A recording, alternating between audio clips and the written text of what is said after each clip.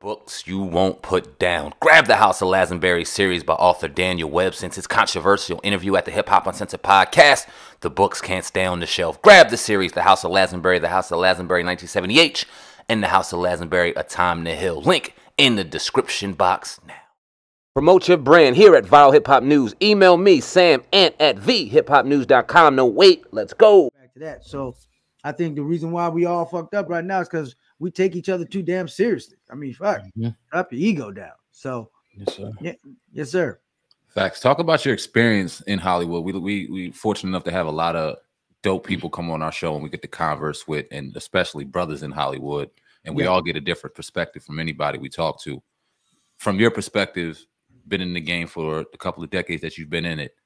How's your experience been in Hollywood? Has it been fair, foul, right down the middle? Everything that you got, you earned? Or have you ran into hurdles that, I mean, not to complain, don't seem real fair in the eyes of someone that's putting in the work as you are? It depends on the situation. There've been some fair, some foul, some right down the middle. It's like every situation is different.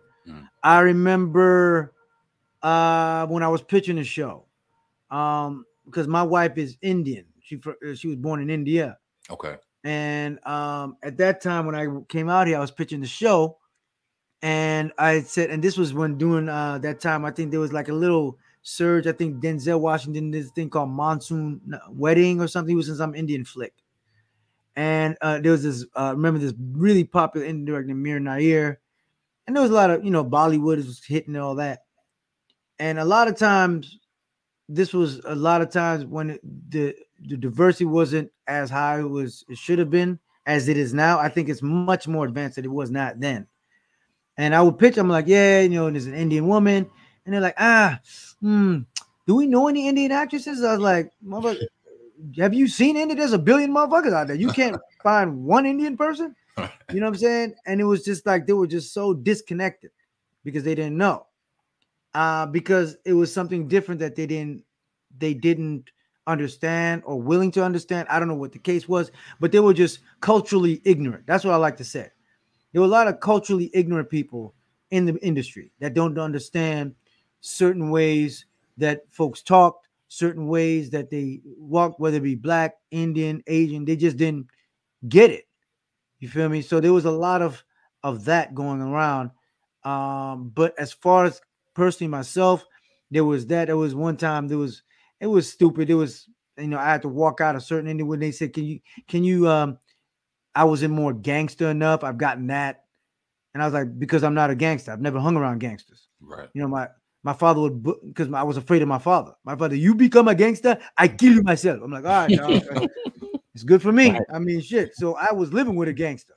You know what I'm saying? So I never knew what it was like to be. So that I never thought of it as being racist or anything like that. I was like, y'all culturally ignorant, because have you been around other black people? There's other ways that you could be hard, you know what I'm saying, or get this material in. So that was a little, and this was New York and LA in the business. So that was a little jarring. And then after that, I would get envious and jealous especially when I saw you had Donnell Rawlings on. Yeah, and that's good brother, funny as hell. And I would get jealous because he was with Chappelle. He was actually laughing like, oh, motherfucker, all right, Donnell. Oh man, and I see him more and more. I'm like, oh, Donnell's on the TV again. Oh, okay, good. Then he get a special like this motherfucker Donnell. Yeah. Can a brother get a break, nigga? Can you give us some jobs? Shit. So it was there was a little bit of bitterness there because I was like, is there a Negro quota? I don't know. Damn. I mean, can I work? But then I realized there's certain timing that happens. He was with Chappelle, which is perfect. They were great friends, and God bless him. And I'm so happy for all the success. And then once I had to let my ego go and get my ego checked, I was like, all right, Mike, what do you need to do differently? How will you need to move? Let's strategize this. So I earned this portion of it because of the pitfalls that I've been through personally, financially. I had managers steal from me. I had a manager stole $80,000 from me. So I've dealt with that shit. So that was a gut punch, and we were supposedly a friend. So I realized in this business, especially with reps, you don't have friends as managers. They're not your friends. They're not your buddies. They're your associates, and you should treat them as such. So things like that really opened my eyes and was a shock to the system. So, and I tell, my daughter who's getting into this as well, just to think about that. Your friends are the ones you came up with you around, and the ones that aren't looking for a handout, and the ones that will tell you when you're out of pocket and when what you've done is shit. And they're not afraid to do that because they're afraid of, oh, this is my meal ticket. I might lose that. So all of that has really taught me lessons, from being stolen from typecasting, from things like that that's happened that really has shaped where I am right now. So I'm in a comfortable place where if I want to say no, I can say no. And if I have a concern, I can voice those as well. So yeah, it's been all over the place as far as situations with that situation, like with that manager, this typecasting, the pitch meetings that went wrong.